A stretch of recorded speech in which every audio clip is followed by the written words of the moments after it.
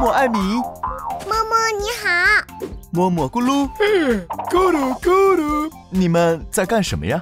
我们在等你啊。哈，又到了我们的大自然小课堂。咕噜咕噜。出发。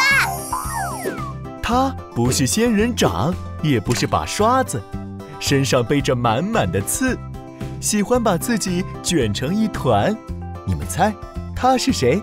背着满满的刺，是不是小刺猬？猜得没错，这个脸尖尖、腿短短，看起来像仙人掌的小动物啊，就是刺猬。刺猬最为人所知的就是它身上那满满的刺，有5000根那么多哦。哇，就像头发那么多。不过刺猬的刺啊，只是为了保护自己，不用来攻击别人，所以不用担心刺猬会用刺扎人。刺猬胆子小，行动也慢，当受到惊吓或遇到危险的时候啊，它们就会卷成一团，把脑袋和肚子藏起来，变成一个大刺球。哈哈，这样敌人就拿它没办法啦。那刺猬宝宝也有刺吗？刺猬生下来的时候啊，并不带刺。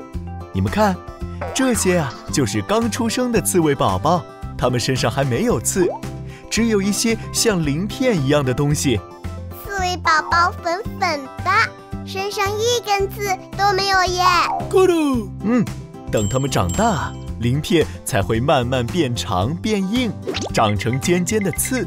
长成之后的刺啊，不但可以用来保护自己，还能让刺猬伪装成一团枯草，在树林里就不容易被发现了。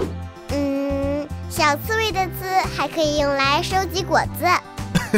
那只是童话故事里的想象，其实啊，都不是真的。如果刺猬背着果子，会很容易被敌人发现，而且重重的果子也让它跑不快，对刺猬一点好处也没有呢。哦，所以刺猬不会用刺背果子。说得对。小朋友们，请问刺猬的刺主要有什么作用呢？ A. 保护自己。 B. 收集果子。 C. 攻击敌人。